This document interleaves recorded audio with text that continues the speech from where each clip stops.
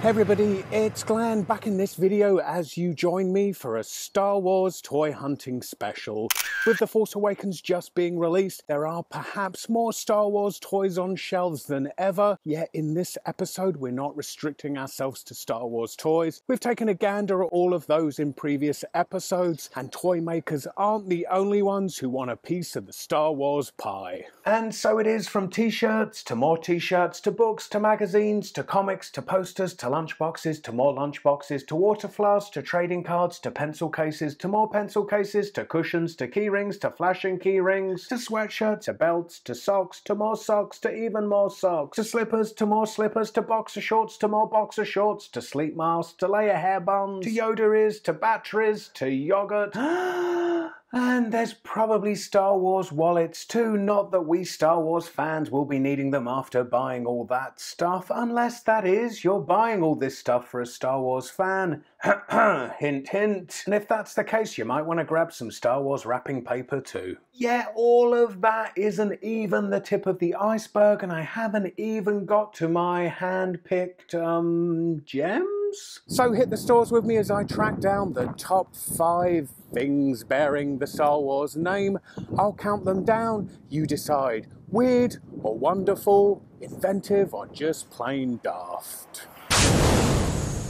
And we'll be easing our wallets into this one by kicking it off at Discount Store B&H. Where, it being the season to be jolly and all that, 89 of your finest English pennies will buy you a Star Wars Christmas tree bauble containing a cookie. I'm rather taken by this fetching Death Star one. There's a logic to the design, with the Death Star being a sphere, as is a Christmas tree bauble, plus nothing says Christmas like a massive weapon designed to destroy an entire planet.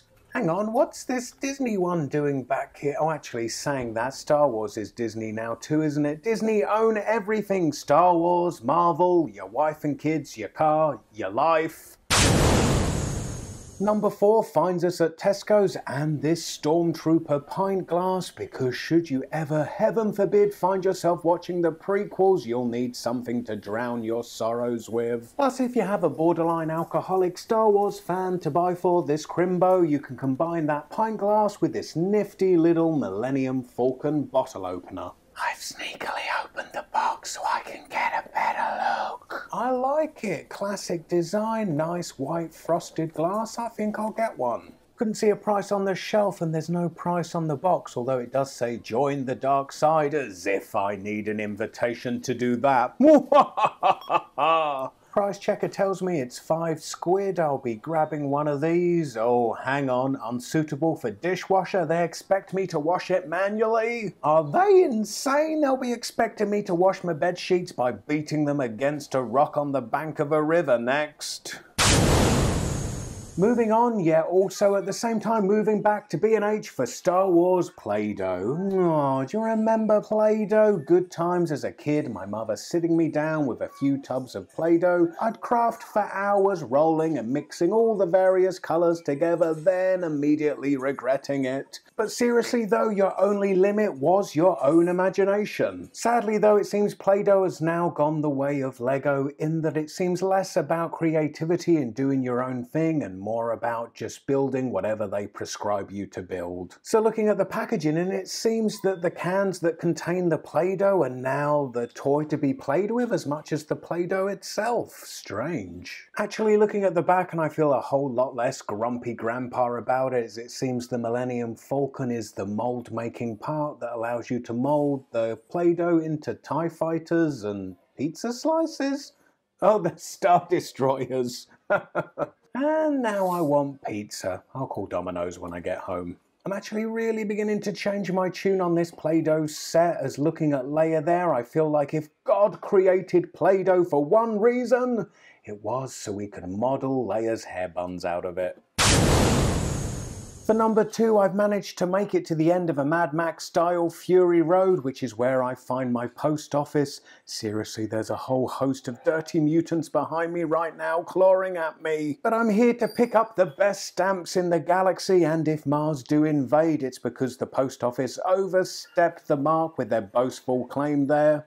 Likely more of a collector item because, frankly, who would want to give these away by sticking them on an envelope? However, saying that, who wouldn't want to give Rey a lick? She's pretty tempting. Or maybe you'd prefer to lick Emperor Palpatine. Hey, whatever floats your boat, I'm not here to judge. At number 1, it's nature's elixir, the fundamental building block of life.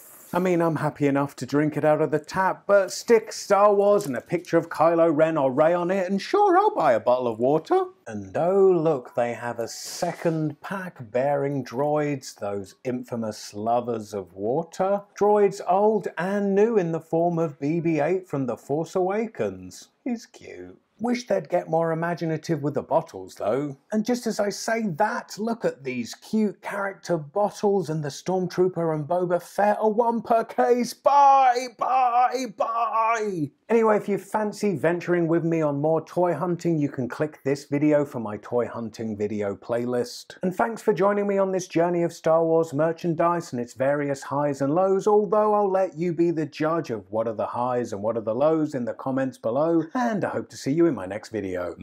Bye.